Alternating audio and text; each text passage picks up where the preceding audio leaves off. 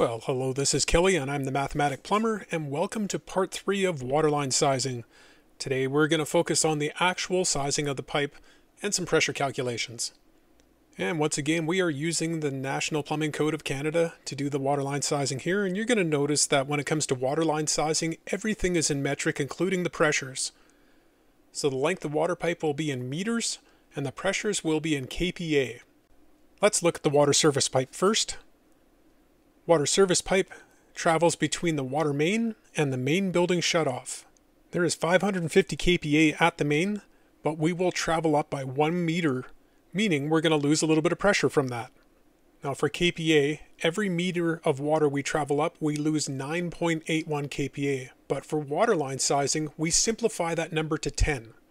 So we will have 10 kPa for every 1 meter of vertical rise. So let's take that 1 meter of rise, multiply that by 10, and we have a pressure loss of 10 kPa. So 550 kPa at the main minus 10 kPa equals 540 kPa that we're going to use for our waterline sizing. Before we can do any sizing, we need to calculate up the total hydraulic load of the building. Now, the fixtures are not labeled as to what size they are here, so we're going to choose the smallest sizes available on our fixture unit table. Example, the water closets will be 6 liters per flush or less.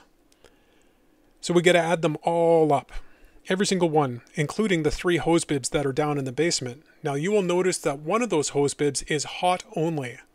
Well, when we size up the water service pipe, we need to size in the hot only fixtures as well, which would include that hose bib or dishwasher if we had one.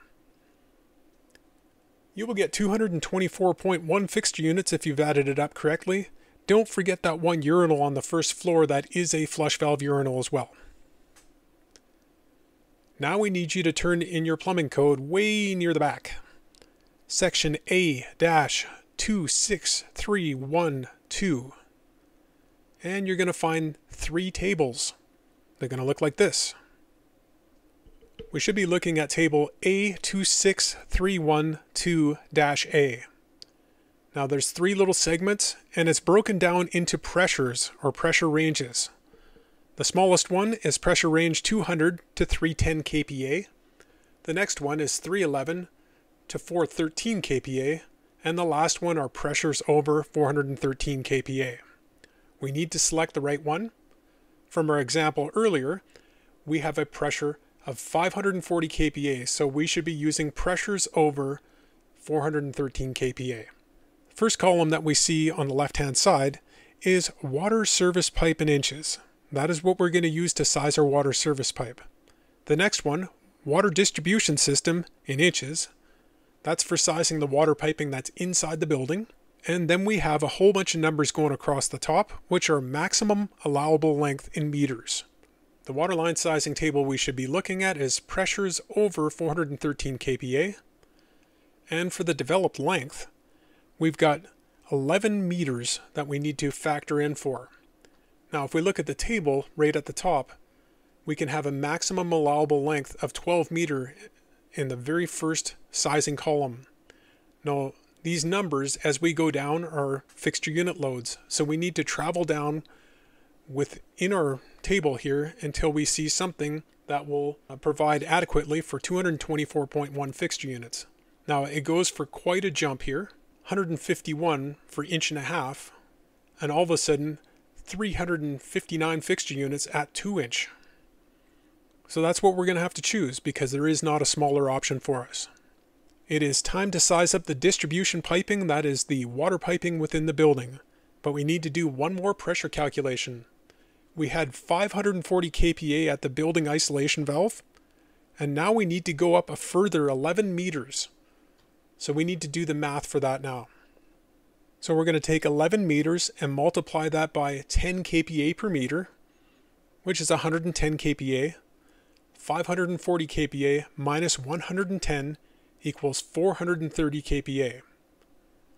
Well, I'm looking at my tables. I still need to be in the pressures over 413 kPa.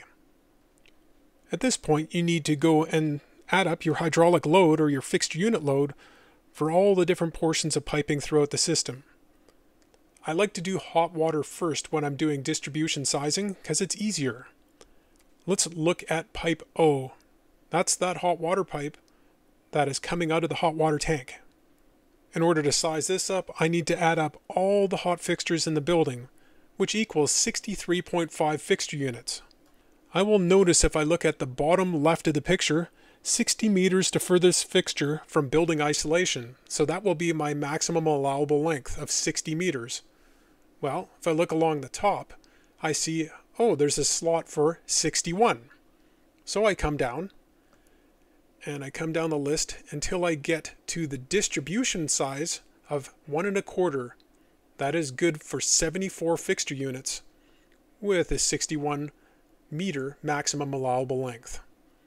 1 1/4 it is. And now for an easy one, pipe V on the hot. Well, pipe V has a bathtub and a lav that was 6 fixture units. Well, once again, I come down on the maximum allowable length of 61. And if I come down to the list, I notice that 5/8 distribution pipe will do up to 8 fixture units. Well, I only have 6. 5/8 it is. So I'm going to go through and size every single pipe using this system. Eventually, I'm going to size up my cold water side. Now the cold water side, it's pretty simple. For example, pipe A, we already know it's 224.1 fixture units. We already figured that out. So let's go look in our table. It's the same developed length, down at 61 meters of maximum allowable length. And we're going to notice that we get to 2 inch on our distribution, which is once again 359 fixture units according to the table. So that's perfectly adequate. Another example would be pipe N near the top there. Well, we're serving a water closet, a bathtub, and a lav. You add those up, you get 8.2 fixture units. Once again, I come down my table at 61 meters of developed length, and I'm looking for 8.2. Well, I don't get it at 5/8. That's only good for 8. But I can go down to 3/4, and that's good to 13 fixture units, so 3/4 it is. I'm not going to go and call this system difficult to do. It's tedious and time consuming. But if you don't size up the water system properly, you're going to have other issues like lack of volume in the system. So just do it right. You have yourself a great day.